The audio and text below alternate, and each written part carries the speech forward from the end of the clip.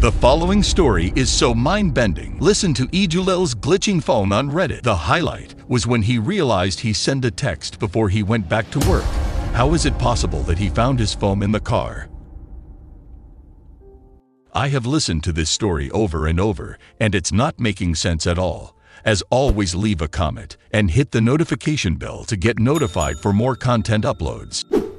If you have a strange story to share, email it to scarystories152@gmail.com and have it featured in the next video. Don't forget to like and subscribe to my channel.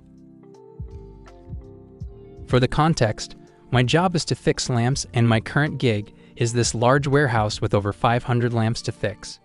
This specific lamp is a LED card type of lamp, and every LED card needs to be removed and changed.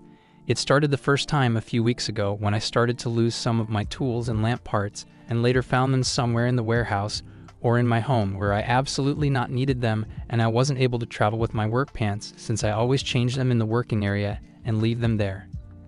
However, this one that occurred a few days ago effed up my brain. I was coming from the local 7-Eleven store because I was on my lunch break and was normally walking from my car to the warehouse. I literally checked my girlfriend's message while walking, then I opened the warehouse's door and went in. Then I wanted to put my work gloves in my pocket because I was about to go scrolling more on my phone. I had my hands full because I had my phone, or so I thought, and food and drink that I had bought. Then I go to my break room and poof, the phone is not anywhere. I looked the whole route and thought WTF. It can't be on the car since I scrolled it on the outside while walking into the warehouse. Then I went to check the car, and the phone wasn't there either. I started to panic since I have the newest iPhone and didn't want to lose it since it cost me half of my paycheck.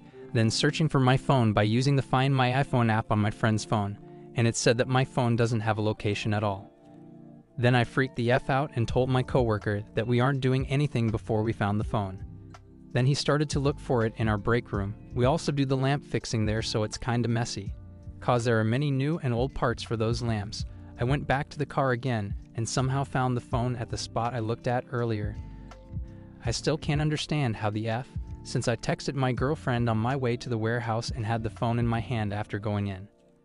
The scariest part is that the message that I wrote while walking was sent, so how the F did my phone teleport back to my car? Did you like this one? Binge on my other stories up here. Don't forget to like and subscribe to my channel. If you have a strange story, have it featured in my next video, so send it to storiesscary152@gmail.com.